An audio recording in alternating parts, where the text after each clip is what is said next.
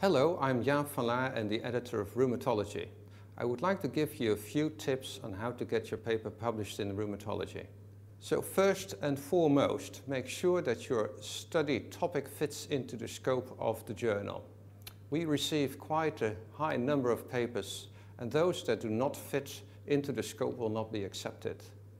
Second, always read the author instructions and ensure that your paper complies with the format and style for the type of article you wish to submit.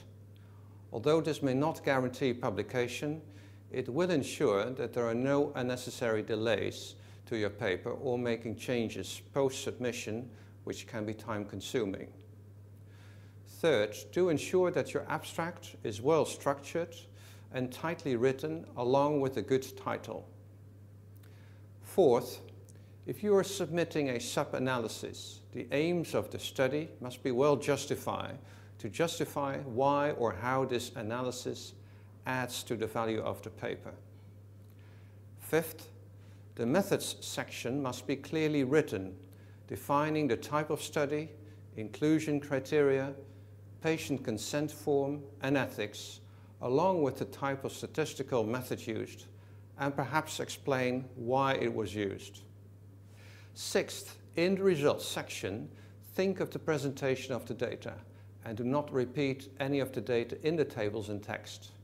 Moreover, do not get into any discussions here. Save that for the next section. All too often, we find authors mix the two sections up. Moreover, you should not repeat any of the data from the table. If it is given in the table, refer to the data. Seventh, the discussion is the main body of your article to explain what makes your study unique or different from those done previously, any limitations your study had, and what is the main conclusion that you draw. Try and make that your last sentence and be clear without overstating any claims. 8. All research articles in rheumatology have key messages and ensure that you write the best ones to highlight the importance of your study.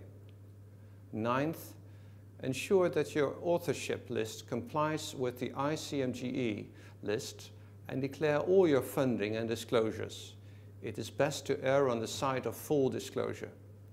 Last but not least, write your paper clearly, concisely, and in a simple language, keeping in mind a wide international audience. Academic papers are complex subjects without the need for the use of complex sentences. Think of the reader. Good luck.